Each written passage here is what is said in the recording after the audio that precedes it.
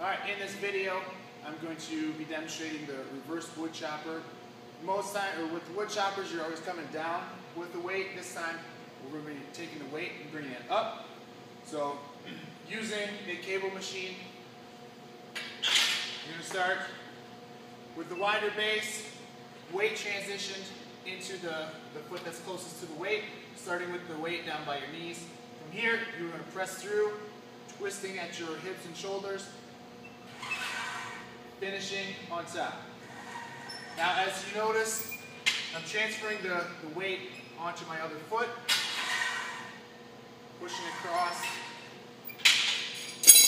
What this is focusing on is working our obliques and the rectus abdominis as you transition and turn, and we're also working on power through the hip as we plant.